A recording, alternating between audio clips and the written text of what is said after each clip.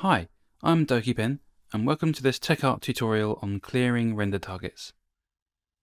Now we need to figure out how to clear the render targets, as when we end up using this in our damage setup, when we hit play, we need to clear the texture from previous runs of the level. For now though, we'll stick to doing it in a Blutility, just for demonstration purposes. Create a new function, and this one I'll call clearRT. We need a node called clearRenderTarget2D, which sounds like it'll do what we want. We'll hook up the execution pin to trigger the operation when the button is pushed, and on the clear node, specify which render target you want to clear, and also which color you want to clear it with. And now when we go back to the Blutility UI, we can see that there's another button that we've just created.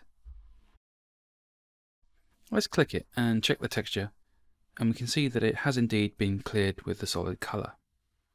And just to make this point clearer, we can redraw with an updated brush material and see that it's been drawn again. Now I want to demonstrate that we really can do most things that a normal material can do and draw it to a texture.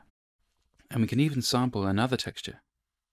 So I'll create a texture sample node, and I'll choose one of the textures from the starter content, which is this T_explosion sub UV texture. This is a texture which has many frames of an animation laid out in a grid, and what I want to do is isolate one of these images with some UV manipulation and draw it out to an individual render target.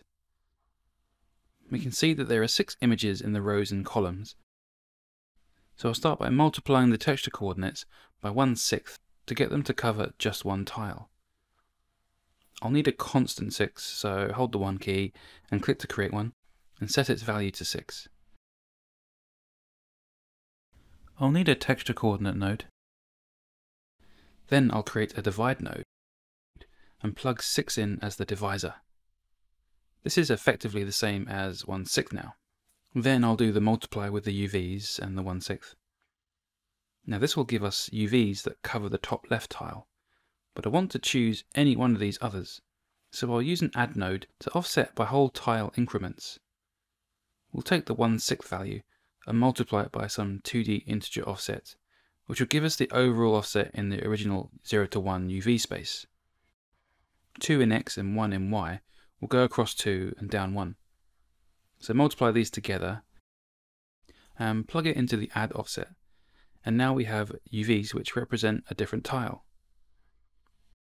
Plug this into the texture sample node's UV slot, and here we have an isolated tile. We can now plug this directly into the emissive slot to have this be our new brush image that gets drawn into the texture.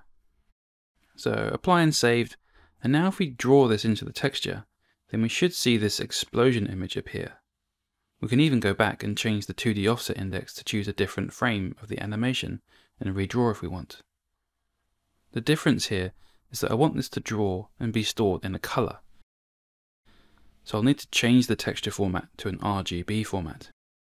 Let's just make sure everything is saved, and I'll stop the preview on the sample node.